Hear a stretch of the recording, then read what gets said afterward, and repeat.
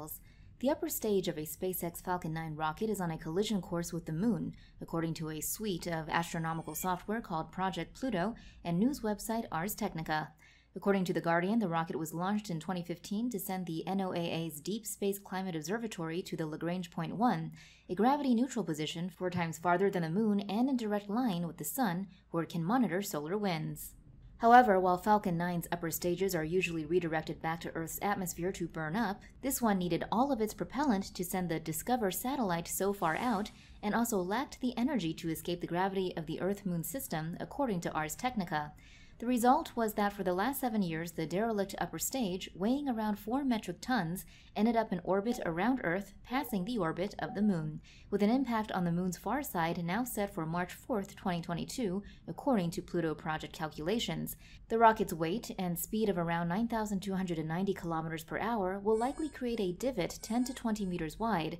according to one professor of Earth and space exploration cited by the New York Times.